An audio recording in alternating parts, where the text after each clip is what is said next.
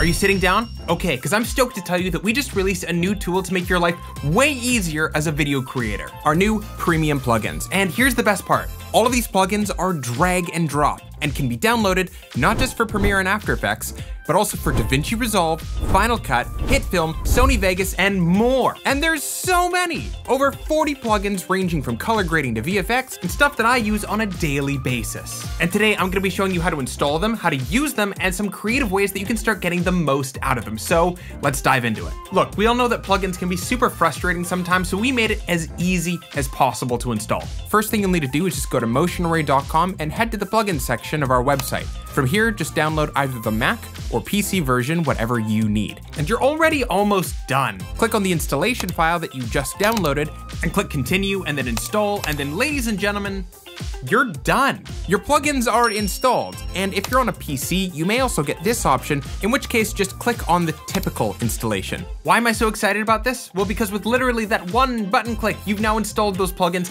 to every piece of software that they're compatible with. So if your editing software of choice is here, these plugins are installed there. Now, if you had any of these programs open while you were installing these, just shut them down and then open them back up again. And I'm gonna be going through the rest of this video in Premiere Pro, but let me first show you what these look like in a couple other pieces of software. In DaVinci Resolve, these plugins can be found in the Open Effects section of your effects library.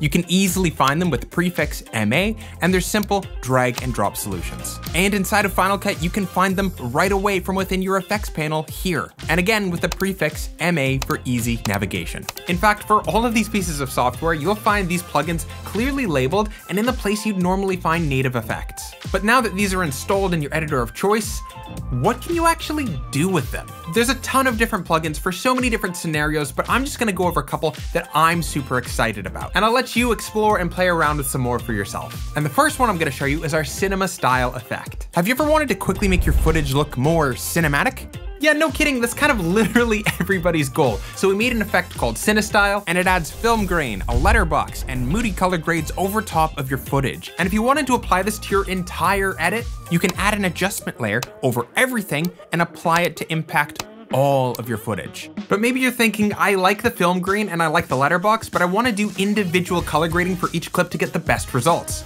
No problem. On your adjustment layer, just go to the Cinestyle effect and set the color adjustment and the S-curves to 0. Now only applying the grain and the letterbox. And you can do this with all of the individual pieces of this effect. And we have individual effects for just film grain if you wanted to apply that, or if you just wanted a more intense film damage look in general. But hey, that's a lot of effects over top of our footage. Isn't it gonna need a lot of time to render and play back?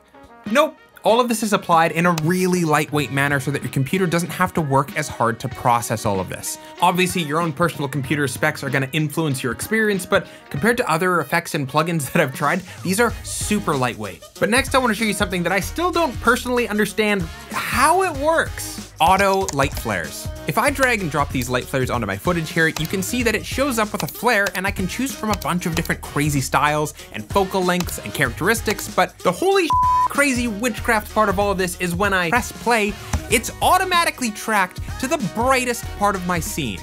What? And there's even an option to choose how many different lens flares you want to be visible in case there's multiple different light sources in your scene. I remember growing up as a kid and wanting nothing more than to be able to add anamorphic lens flares to my scene, and waiting for hours just to track some simple PNGs of some flares onto my scene.